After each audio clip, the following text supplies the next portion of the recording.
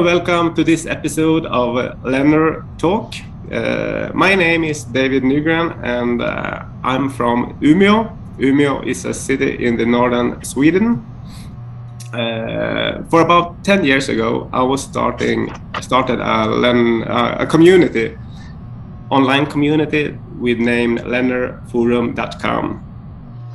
At my side, I have Ruby Carrot. She is an author and an artist and sitting in Eureka in California. And on my other side, I have Alan Smith sitting in quite close to London. I don't know how long, but close to London in the UK. And I think everybody knows Alan Smith. He's a well-known LENR researcher. So over to you, Alan. Okay. I think it's my duty now to introduce the rest of the panel members, which is, of course, our old friend, LENR archivist and friend and companion to many LENR researchers, Jed Rothwell, who stars regularly on LENR-Forum. He does like an argument. And also our very special guest today, Stephen Bannister, who's a historian, perhaps I should say economic historian, and principally an economist at Utah University. And both Jed and Steve have done very remarkably good presentations at ICCF 24 in Mountain View, California recently, where Stephen and I had the pleasure of a long argument about the Enclosure Acts, but never mind, that's another story. I'll pass you back to Ruby now, who's got the first question, I believe. Well, thanks, Alan. Thank you very much. I certainly did enjoy those presentations that both Stephen Bannister and Jed Rothwell gave at the conference. And if you're out there, you want to see these presentations, just go to YouTube and search ICCF 24, and you can see all those presentations. But the first thing I want to ask you both, and I'll start with you, Stephen, you referenced in your talk energy and the economy, Jed Rothwell Cheap, in referencing breakthrough technology. What did you mean by that? What does Jed Rothwell Cheap mean? And when you're finished, I'd like to get Jed to respond. Of course. So what I was referring to is a couple of things.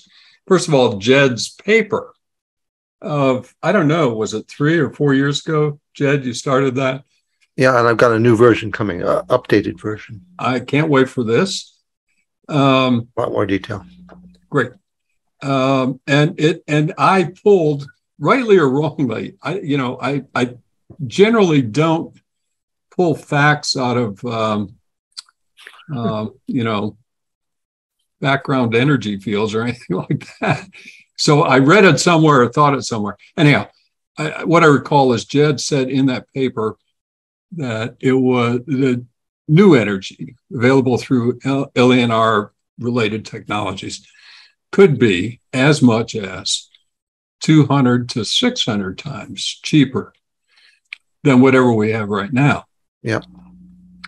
And then with my macro background and research interests on energy and economic activity globally, first of all, I studied the English Industrial Revolution and I came to the strong conclusion that was an energy revolution, primarily. Mm-hmm. A lot of other things happened, but they were generally after the energy revolution. And knowing that, and this strong correlation between energy inputs and economic output, and therefore living standards. I mean, that's why we're all sort of rich now, except for distribution, asymmetries. But anyhow, so I can convert that now. So an estimate of cheaper energy from this technology into what it means for two important things. Getting rid of carbon combustion fuels of all kinds. So oil, gas, wood, and what am I missing? I'm missing one. Coal. Cool. Yeah. Coal's on the way up. Yeah. So those are the big ones, and replacing it with something clean. So those cost estimates help me with that, to estimate that, at least at scale, the size of it, potential size, not necessarily timing. I'm still working out the timing. We don't have a good method there yet, but I'll work on that. So at any rate, taking that one of those estimates, whatever it ends up being, if it's significantly cheaper than what we have now, then we can estimate how quickly, essentially, or not quickly, but at what scale will the new energy source replace carbon sources, one. And that's my primary interest from my research. But secondarily, the implications for future economic growth are stunning. Like second industrial revolution at much larger scale. So it's very exciting. And I really started quantifying all this at ICCF. So I appreciate, the opportunities to share this with you. Well, Jed, what do you think about his use of this estimate? And where do you think, that's a pretty big range. Where do you think we're going to fall on that range? Well, it goes in stages. Start with a cold fusion cell. Assume that looking at the cost of materials, the cost of manufacturing similar objects such as batteries, and you can begin to estimate how much it will cost. Look at also the highest power we've achieved so far and assume they will all achieve that same level. Then, okay, what kind of heat engines are you going to use? Just assume that they will be the conventional mechanical ones we have now. Well, we know how much they cost. They sell thousands, or they sell millions when you include automobiles. So we can estimate the cost of those things today is $300 to $500 per kilowatt hour. The cost of an automobile engine used as a generator is $10 per kilowatt, not kilowatt hour, capacity, that is. So it's fairly easy to make a rough estimate of the cost of cold fusion after it becomes widely used. When you start manufacturing millions of generators, it comes in at about $100, $200 per kilowatt of capacity. Then when you develop more advanced heat engines, such as thermoelectric devices, things like that, the cost starts to come down some more. The initial cost would be around 20 times less than today's energy. That would be 10 or 20 years after it's introduced. That's how long it takes technology to become commoditized, a commodity. That's what we call it in the computer business. Computers were introduced personal computers around 1980. By 1990 or 1995, they were far cheaper. And they were also interchangeable. And the patents were expiring, so anybody could make one. That's what will happen with cold fusion. That also happened with the Model T Ford. In 1908 to 1924, the cost fell and fell and fell, and then it reached the low point. It happens with a lot of technology. So anyway, that's after about 10 or 20 years, it will be roughly 20 times cheaper than today's energy. And then additional improvements can be predicted, and 100 years from now, it'll probably be hundreds of times cheaper. But that's the basis of it's a very simple-minded analysis. It really is. I'm just looking at the cost of materials, and we all know what generators cost because they sell lots of them already. It's easy. It's easy to project that. That's all there is to it. Thank you, Jed. I think we could go back to Steve. You have talked, and with great erudition, if I might say so, about how closely human living standards are related to the, let's say, affordable and available energy. Yeah, about access to energy, going right back to the Industrial Revolution, perhaps before. And you've also said the cheaper the energy, the faster, as Jed has said, perhaps, yeah, the cheaper the energy, the faster it will be taken up. Does Jed's modelling seem feasible to you? Does it seem possible that 20 kilowatt generators for $20,000? Oh no, 2,000 by after 20 or 30 years, $2,000. Absolutely. I mean, I think this is just what is happening right now in LENR community is just the beginning of, as Jed has pointed out, of a transition to much cheaper and some very interesting possible new energy sources that will radically change essentially everything. I mean, everything. Living standards, especially, get rid of carbon fuels, on and on. Those are two biggies for me. So that's very critical. Yeah, let me point out that I wrote a long book about this, or a short book, Cold Fusion in the Future, full of ideas, and they're not my ideas. I stole them from other people. I talked with the Arthur C. Clarke and Eugene Malov and many others, and put chapter after chapter describing the technology changes that might occur. But I don't take credit for them. I'm not an expert. I talked to an admiral in the British Navy and many other people. So that's where all that stuff came from. So it's got a lot more credibility than it would if it was just me. That's right. You talking of the future, Clean Planet in Japan have reported that they're testing a 1 kilowatt prototype. That's what they say. They claim that they've had an experimental unit running for over a year now. So this is this R&D that we're talking about now, cold fusion R&D, is contributing to their 350 watt metal hydrogen energy system as well, which they're due to release in 2025. This could be the beginning. Let me ask both of you, what more do you think about this commercial effort? People like Clean Planet. And do you have any details of, do you know anything about what that might cost? Because I have no idea. They've been a bit coy, but Jed speaks Japanese. He gets more scuttlebutt than me. No, I haven't heard. It does not need palladium, is my understanding. As long as you don't need precious metals, the cost will be very low. Ordinary batteries use lead, and they're very cheap. And this gadget would have to be to generate electricity for a house. You need about 20 kilowatts in the U.S. or Europe, which means you need 60 kilowatts of heat. You can look at the prototypes and the diagrams and whatnot they put out, and you can estimate that the gadget would be the size of an air conditioning unit. It's really not that much. I mean, the external central air conditioning unit, not that big and not that expensive.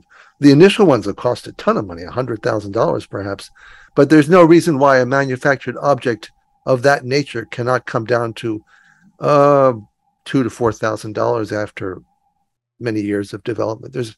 It's easy to estimate that. And by the way, regarding timing, that's very easy to estimate because we know how long this stuff lasts. Around 15 years is how much any kind of home generator or refrigerator automobile lasts. Once you start selling them, people are not going to want to buy anything else because it's so much cheaper. After 15 or 20 years, the power companies will be out of business. There's no question about that. You're possibly right, yeah. Do you have thoughts on that, Steve? Sure. So let me sort of introduce or reintroduce the importance of energy in history. And the English Industrial Revolution is the most complete example, historical example. There are others, but certainly England sort of discovered the secret and let the genie out of the bottle, if you will. So, and I've made an estimate, a statistical estimate of for the English Industrial Revolution of how much each energy input changes economic output per capita. So that's real living standards per person. And the ratio is about 1.54. So for every unit of energy, you get 1.54 units of economic output. Now, I'm sure that's changed over the years. And I have the data. I just haven't had time yet to redo it with a more modern data set, but I will. But just using that, you can see the impact, right? And my strong sense after more than a decade of doing this is that it is energy that's the crucial input. Everything else can be substituted away from any other input, essentially. Yeah. Energy cannot. Now, the source can change, but you've got to have that unit of joule or BTU or however you measure it. You got to have that, or you get no activity. So it's essential. That's great. By the way, I do think that Japan will be a phenomenal country in which to introduce cold fusion because they're all early adopters in Japan. It's part of the national culture. And in fact, Mitsubishi have had tremendous success dishing out little 500-watt fuel cells that run on bottled gas to places in the country, places in the town. And they just provide an emergency lighting circuit, a bit of hot water, and enough energy to run a radio or a TV or whatever in case of earthquakes or emergencies. But people just buy them and use them anyway. They really like it because they see it as clean energy. Yeah, and no exhaust and just a little CO2. Very interesting. That's a great story. I hadn't heard that, but let me take it one step further on sort of the economic side. So given what I just said about energy and economic output, we can estimate, and I maybe now's a good time to throw a couple of numbers out. Is that the right time, Ruby? Alan? Down. Yes. Okay. So the EIA, Energy Information Agency in the U.S., has an estimate of the price elasticity of fuel source substitution, right? So that's elasticity. I hear elasticity and my ears start burning as an economist. And that in the long run, short run is tough because you got to change infrastructure, as Jed has pointed out. But in the long run, their estimate is a 1 elasticity. That means for every, 10% reduction in cost, average cost, you get 10% increased demand for that source, replacing presumably something else. So that's why I get excited, because Jed's number, even 20, even 10, wherever we start, but at 20, that's what? A 2,000% decrease in the average cost of energy. Yep. And at that rate, that's what I'm thinking about, how to estimate timing from a growth standpoint, technology and infrastructure, how quickly that could happen. But I think it could happen pretty quickly. I think Jed is saying, 10 to 20 years, I think you said, Jed, is that right? Like that. Yeah. After the mass production begins, not sure. From now. Understood. I understand. But also, what I know as an economist, the bigger that price differential, the quicker things will happen. Sure. Yeah, and also convenience is a big issue. Absolutely. The Model T Ford began to really clobber the railroads, passenger railroads, in the 1920s. By the 1930s, it was a crisis. FDR had to introduce legislation to pension off all the railroad workers. Cars were cheaper than railroads, but also they were far more convenient and more beneficial, useful. Also, if I may follow on to that story, it may be apocryphal, but I think it's accurate. In the U.S., the replacement at least in urban areas, of horse transportation with Model Ts and other autos took about 12 years. That's about right. My mother was at Cornell studying economics in 1938, and the professor there said that the depression was caused by the replacement of horses by cars. And he said that the peak was 1928, the same as the depression started. The peak of the horse population, that is, for the entire country. And by the 30s, of course, horses were becoming quite rare in most places. Oh. This is so interesting that we can see from the history and think about what will happen in the future. Because, yeah, sure. Can we go over to the next question? Sure. This is another type of question. We know that war is not always, but often connected to minerals or to energy or to this stuff.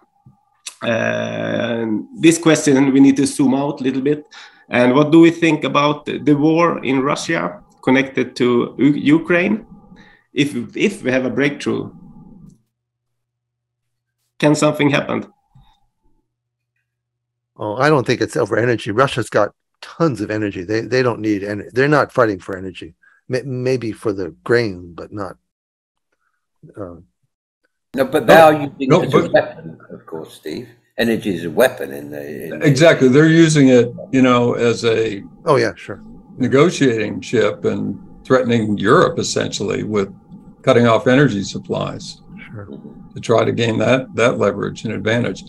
So over history, again, resource contention, fighting over resources, especially including energy and oil and so forth, has been a major driver in geopolitical changes, including wars. I mean, sure. The Japanese attacked Pearl Harbor because the U.S. cut off their oil. That's correct. You're a good historian, an excellent, Jed. And there are some reports, I think very well done, that World War I was fought essentially over coal. Yep. And that's credible to me. And so this is not unusual. So, the other benefit of going to Jed Rothwell Cheap, I hope you don't mind me repeating that. Appreciate it. Okay. You sort of get rid of those irritants in the international system. And that's a big deal. And I should say very briefly, the implications beyond, all the social, economic system implications of such a change are going to be very dramatic. To me, unpredictable, but they're going to be huge. Yep. The technology changes, we can predict many of them, but nobody can predict them all because, well, to give an example, we all knew that computers were coming on rapidly in 1980, but not many people realized that they would change hotel doors or bathtubs or kitchen gadgets or phones. Phones. Actually, that was somewhat predicted by Arthur Clarke. But the point of it is that technology always affects much more than you expect. Fundamental technology changes always go much farther than anyone realizes when they begin. Things like railroads and automobiles had a profound impact on the whole landscape of the U.S. So just real quickly, following on to Jed there, my estimate, and it's rough, I could improve, but it's good enough for now. The Industrial Revolution and everything that followed on caused essentially an 8-time increase in global living standards.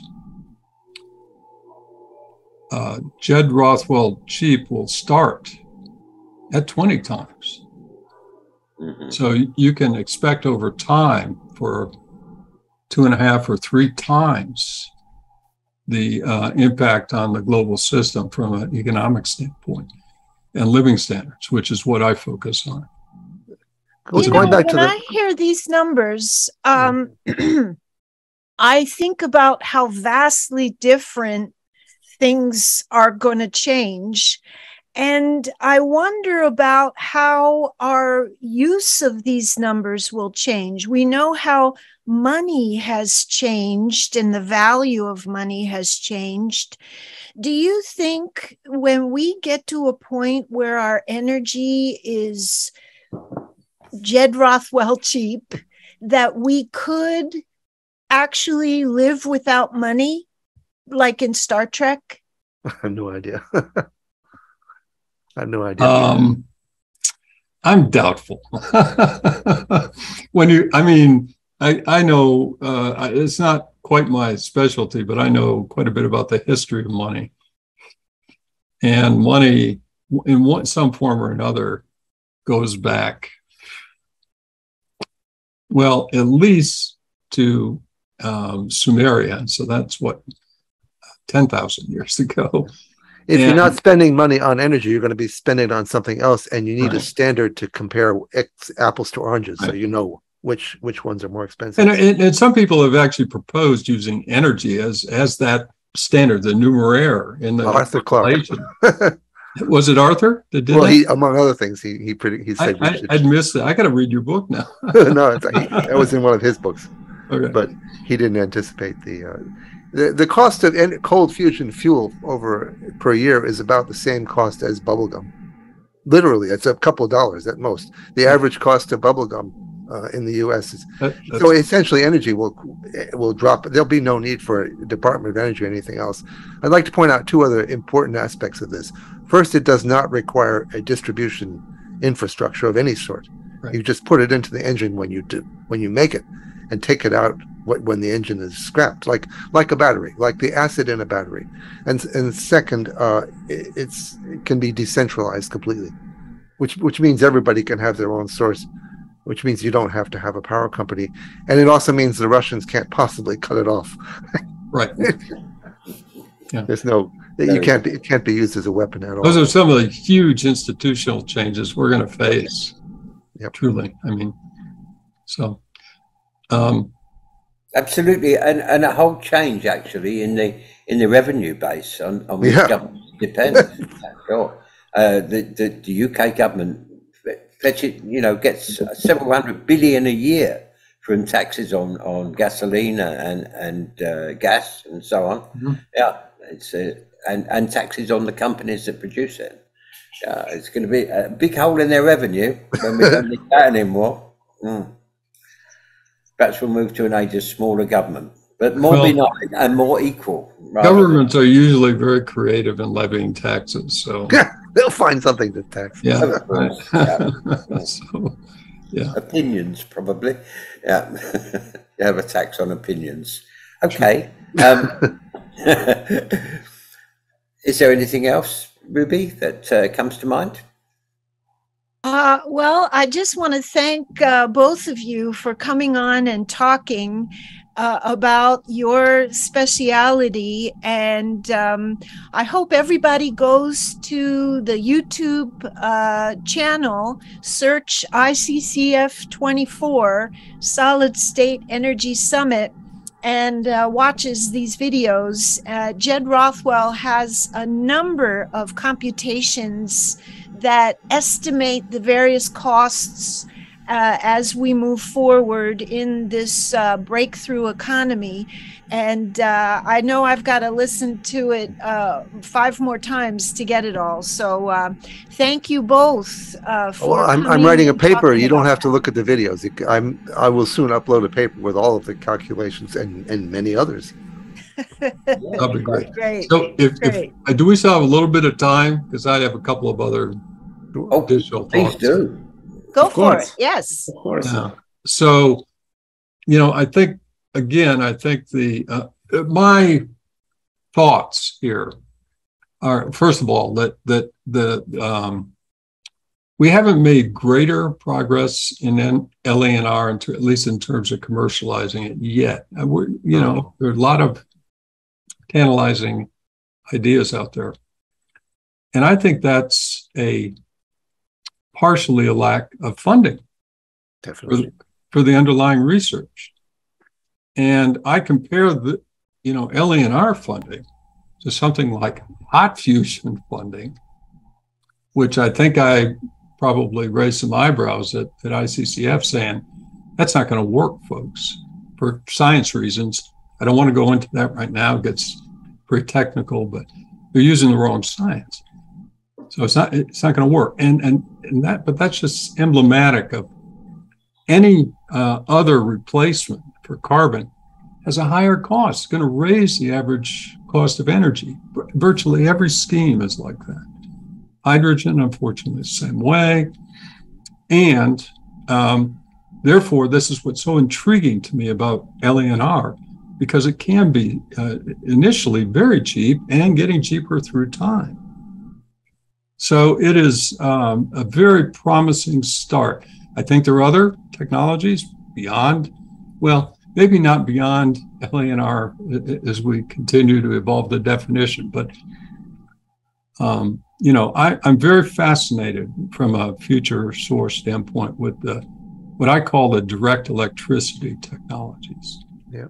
And I think George Egley is headed in that direction, maybe a few others, but that's an intriguing thing. I'm aware of a device that works commercial in Mexico, of all places, that appears to be that. You know, it's just a chip, the 2-time multiplier, input to output. And I'm going, well, why don't we develop that? But let's if we can get enough funding and momentum behind LENR research to get it commercialized as soon as possible, that will be a huge, enormous step. And I'm actually beginning to gather ideas, funding ideas from the academic side, which is where I sort of live, on how to try to accelerate that. So I'm beginning to starting on a proposal to the National Science Foundation, very much along these lines. And I will be reaching out to you folks as part of that as it goes along. I hope that's okay. That's great. Well, I'd like to point out one other thing that's sort of semi-technical aspect of this. The Model T Ford came along and it began lowering the cost of transportation. And then they began inventing all kinds of what you call peripherals, better tires, better roads, cheaper gasoline. The core technology was the internal combustion engine, but it gave rise to a whole many other things that pushed the cost down over the next 20 to 30 years. The personal computer began with the CPU chip, a one-chip computer, 1975, I think. But that's not why computers are so cheap. It's not just the CPU chip. That's the core technology. But after that came along, they began inventing cheaper hard disks, cheaper screens, cheaper printers. All the peripherals began to go down in cost. There would be no point to building a cheap printer when computers still cost $20,000 a piece. There's no market for that. Cold fusion being the core technology, when that gets cheaper, it spurs the invention of many other technologies, heat engines and many other things, refrigerators, thermal refrigerators, ones driven directly by heat, and a whole host of other things. And that's why the cost comes down so much. The core technology gives a market opportunity for other things to come along, and that's what drives the cost down. That's why it takes so long, too. Absolutely. Amen to that. And as far as research donations go, you know where I live. Okay. I think we're about ready to wrap up, are we, Ruby? Yeah, thanks so much. David, do you have any final thoughts? I just need to say thank you so much. So nice to have you here, both of you, or all 5, I need to say. So for more information about the topic, about LENR, you can go over to LENR-Forum.com. And if you want to stay updated, you can follow the newsletter. If you sign up at LENR-Forum.com, you can get a newsletter 1 time a month with the most important parts. So thank you so much. And let me just say I hope I have a chance to at the next ICCF to have a more developed estimate based on Jed Rothwell Cheap, and he'll be my co-author on this presentation. Okay. So well, yes, thank you so much. I look forward to that. It's all right calling it Jed Rothwell Cheap. Just don't get it the other way around. That's all. Right. Thank you so much, everyone. Okay. Thank you. Thank you, everybody. Bye-bye. Thanks very much. Bye-bye. Bye-bye. Bye.